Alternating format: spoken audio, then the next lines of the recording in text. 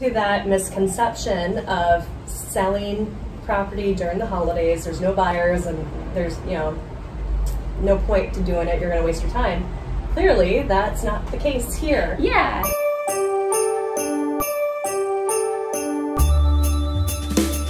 Aloha, my name is Stacy Spillman with Next Home Paradise Realty. Sitting down here with Dena, who is in the middle of selling her condo. It seems like there's a common misperception about selling your property during the holidays. We had a timeline to try and get our listing details, stagers, photographer, the unit ready to show in 7 days. We had 2 days open house, had about 30 people come through, which was pretty impressive. 25 showings over those days. How many offers did you end up having? 15. 15.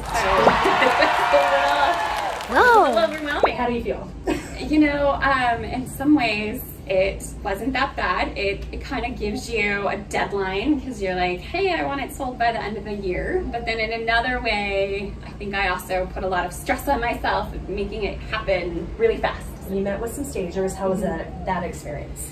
So it was nice to get their perspective, especially since they've seen a lot of different people's houses and seen a lot of different moves. And I think at first I was really unsure as to whether or not it was worth it, but seeing the final product, it really, I think, made a huge difference. Dena's friend was a photographer and he came in and was in and out with amazing photographs. The photos were amazing. I kept sending people texts like, can you believe you had dinner in this place? Now with the movers that you hired, was there any challenge getting an appointment with them? I contacted them a couple weeks ago and they weren't sure if they'd be able to get me in. It's nice knowing that they know what to do and they packed up my chairs and things like that, so then I didn't have to worry about that kind of stuff. Well, I wanted to get a pod, so that way everything was together and it was easy, but pods don't ship from Hawaii Island. So what I ended up doing is pay per, I think it's like cubic foot.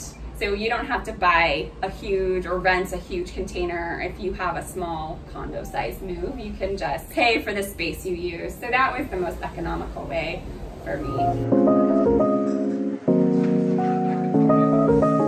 Do take your realtor's advice. They know what to do and what people are looking for. I mean, I would say do use stagers. Even if it's partial, I think it just really helps people. Usually they use more neutral stuff, so it just helps people envision how they would be in the space. Do give yourself enough time to pack. Towards the end, the movers were coming the next day. I was throwing stuff in boxes. I started strong, and then it always takes longer than you think. I'm trying to think of any don'ts. I don't know. Are there any? Don't wait. Yes. To that misconception of selling property during the holidays, there's no buyers and there's, no point to doing it, you're going to waste your time. Clearly, that's not the case here. Yeah.